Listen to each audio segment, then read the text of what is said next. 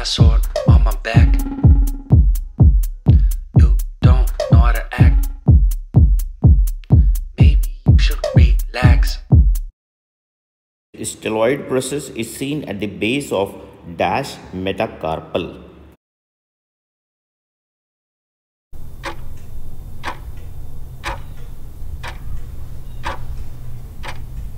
Third metacarpal. So you are seeing this third metacarpal has a facet for the articulation with the second metacarpal and also for capitate down below, and on the middle side with the fourth metacarpal. And you also have to appreciate this thing that this has a styloid process. This styloid process is present at the base of the third metacarpal on its dorsal surface directed laterally. So with this overgrowth, which is articulating down below with the capitate bone mainly, it presses upon to this sometimes when there is overgrowth of the styloid process, and that is called metacarpal boss or metacarpal bossing. This metacarpal bossing can be seen like this on the dorsum of the hand just above to the wrist.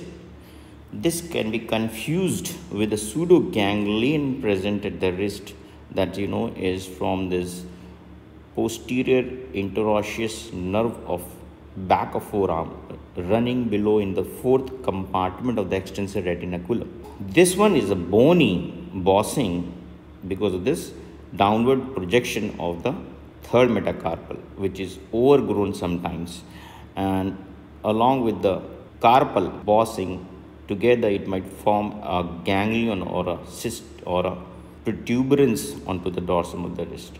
This can be painful also sometimes. This is commonly seen in tennis players or all the sport activities where you use a racket like table tennis, golfers, right?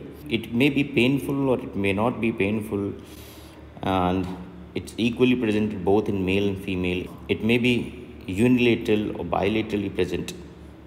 If it's painful, the pain will be aggravated by the flexion and extension at the wrist.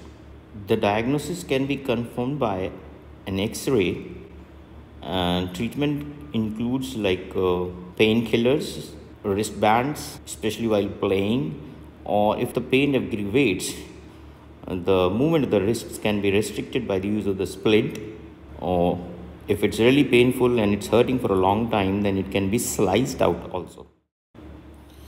So the answer here will be that styloid process is seen at the base of third metacarpal.